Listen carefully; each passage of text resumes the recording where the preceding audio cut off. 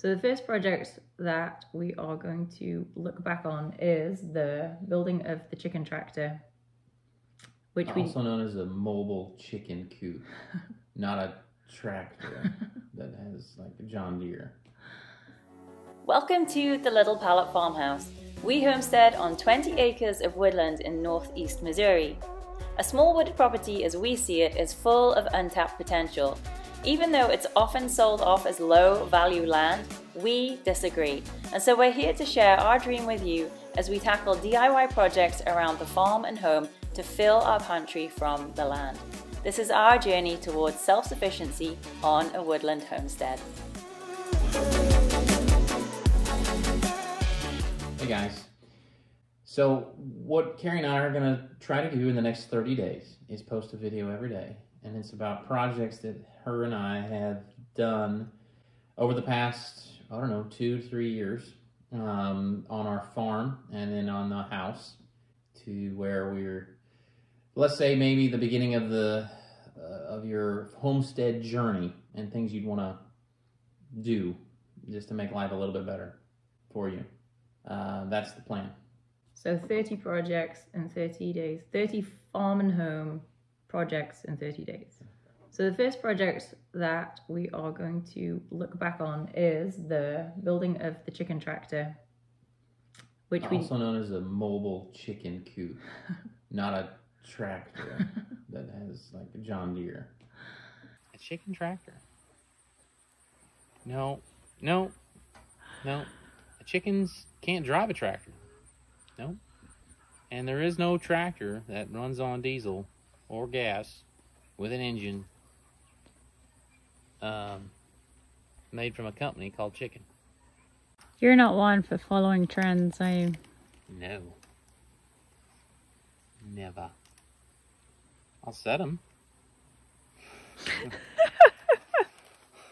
But I won't follow them. But just not fashion trends. Because somebody somewhere said, ooh, and off they go. And everybody just jumps on it. I'm just wondering where that name came from. Like, how does the word tractor get stuck to a mobile chicken coop? I have no idea. Is it because it has wheels? That would be called a cart. Chicken cart. Chicken cart. We don't have to call it a chicken tractor. Because a tractor has got horsepower. You know, it does more things than just takes a human being to move it. I think that's not a tractor. Anyway, send your comments. So the chicken tractor, also known as the mobile coop, Carrie comes to me and says, hey, we should get something like this, and shows a picture. And then there's another picture and a picture and a picture and a picture. And so there's all kinds of ideas out there. You want something light that's going to be movable, but not that's going to hold however many you're going to do, because we did meat birds. And then the question was, well, they need to get shut up in the night too, instead of in a cage. But then at night you're like, if predators can easily get in here, then yeah, we're done. Because we're in the woods and, you know, raccoons and whatever fun. So the idea was, and you'll see, where a lot of it was just actually not 2x4s, well, a few 2x4s, but the 2x3s are actually the little, they're smaller, so they're a little bit less expensive. And then I had bought a roll of this 5-foot chicken wire fence, and so and plywood. So that was where the coop that had a run. It could hold about 20 birds, and it had a coop to shut them up at night. So it made it heavier because of the coop. It was all plywood, but they had a place to eat and then move it every day, every 2 days.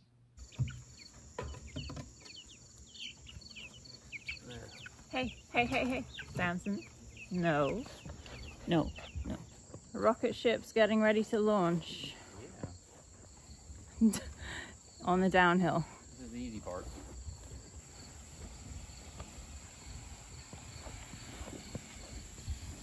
I feel like as we've used the coop, there are some things that we might have done differently or could have done better, because like the doors have warped and the wheels came off and a few things that, like, what would you have done differently? Now you know what you know.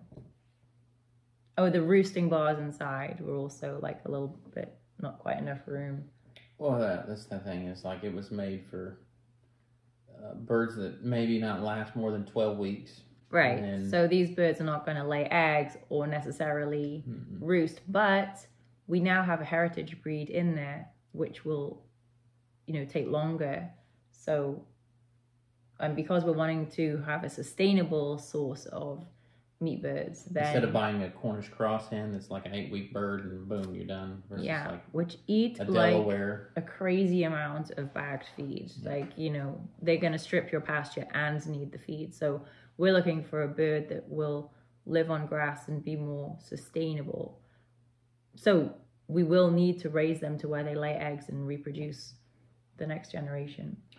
So things that change about it maybe is so the wheel system wasn't great. I think I got some wheels that were made for a gate because their wheels were just expensive. If you just bought these hard wheels that they're not rubber or don't need inflating. And so I was trying to figure out this gate wheel to wood, and like that system lasted. I mean, it did okay, but it wasn't a long-term thing. And they were real short wheels. So when I lifted the back end up, when I lifted the front end up to wheel it over to the next spot, if the ground was uneven, then I would hit the back end of the tractor as I picked it up and moving it along. So that was so we need bigger, taller wheels, and the wheel system I think for a lot of homesteaders is somewhat of an issue because you want it light to where you can move it by hand maybe if you don't have something that like a lawnmower or a 4-wheeler to move it.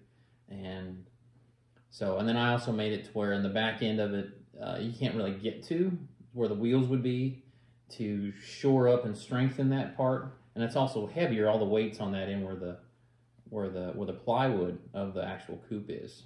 One thing that I didn't like about the wheels that we did have on came off was that because they didn't have, I don't know what that system is where they sort of like lift up. There was no leverage system, which meant that there was a gap at the back. There was a gap underneath, and we did have a fox when we had the ducks in there gain access by, it's easy for them to tunnel when there's just a little bit of a gap. So we had to then move it and then put rocks around it. So definitely. And that's when we had a fox and that's another thing to think about is like how much when that tractor sits to the ground and it's hard for a predator to get to, which is important for us to have a coop they can go up in there and get, and then no predator can get in there at night. But like during the day, how easy is a predator going to get to the birds? Yeah.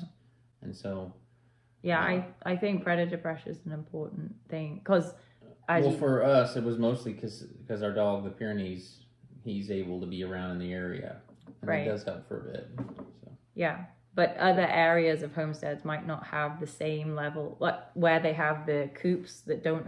They have the chicken tractors that don't have a coop in them. The birds are just in the cage the whole time. There are certain areas that might be safer than where we live because we have every kind of critter in the woodland that's going to try access the chickens at night. So that's why we had to have a box in the tractor. Which was good. Overall, it's been fine. The birds eat, they live, they survive. We haven't lost any of these Delawares yet, or the other ones that were in there with them. And we had, the first go was Red Rangers, and we bought 23 of them or something like that. And within 12 weeks, there was 7 to 8 pound birds easily.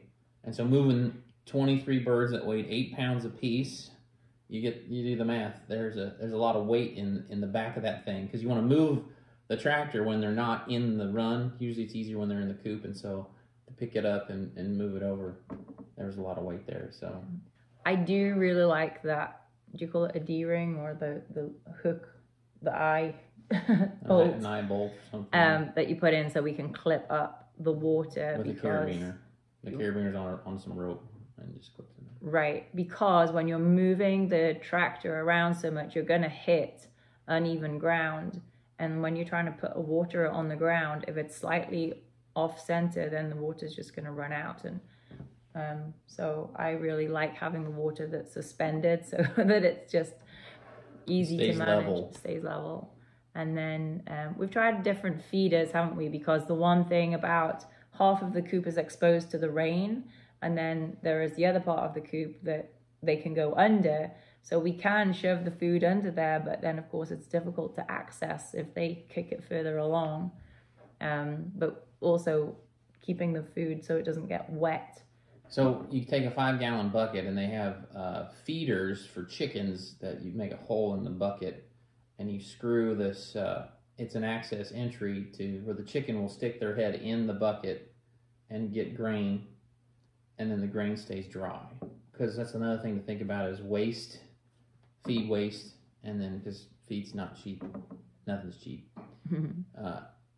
So to keep it dry and they're not tipping over a open dish and then it spills out. And then once it's wet and soggy, they don't really see to it anymore. They like it dry and crunchy or whatever. So anyway, so right now it seems to be a pretty good system. And then obviously moving the coop to new grass, you know, and ours is they have a run of 12 feet by 5 feet, so it's what's that, 60 square feet of grazing they can do in 2 days' time. They have a bare rectangle basically, and then it's on to the next piece of 60 square feet.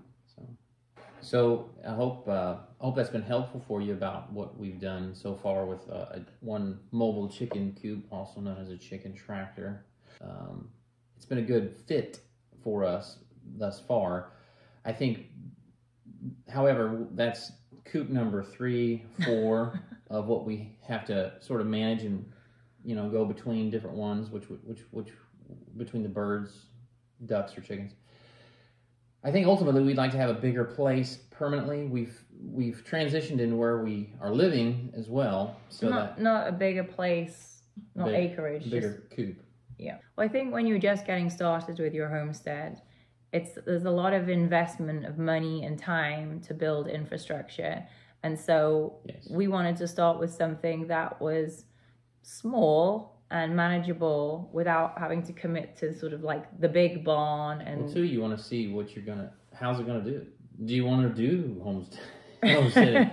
Like 2 years, 3 years, 5 years in, you're like, this is hard work. Yeah, there's a lot of commitment here. There's no going out on a Saturday night sometimes. So. But I think also you want to be able to, as you live on your piece of land, you're going to decide where you want things, and you might not know that immediately. So, you know, because of the proximity of the coop for flies or noise or smell or safety, those kind of things. So, you know, I don't know that I would have built the chicken coop where it is now had we lived here 3 years already. So ultimately, we've got this really cool idea. Well, I have got this really cool idea. Another picture. A chicken, a log cabin, chicken chalet. Chalets, so they'll go skiing after and then they'll come into their chalet with their hot chocolate for chickens. Can you build it? Can you build it? Well, that's the big picture. That's a project we've got down the line. But up next, Caleb's installing the hydrant for our garden. So we don't have to drag the hose everywhere. But we still have to drag the hose everywhere. Not as far. It's a little more convenient. Okay, so that's up next. Thanks for watching, guys. We hope you'll stick around and check out our other videos on growing food, raising livestock, and harvesting supplies from our woodland homestead. Aside from being a source of never-ending projects and products, we hope that our quest to shape our place in the world by working with nature and not against it will rekindle a warm satisfaction that comes with relearning old skills and bring back the joy and wonderment of being part of a place where balance brings abundance.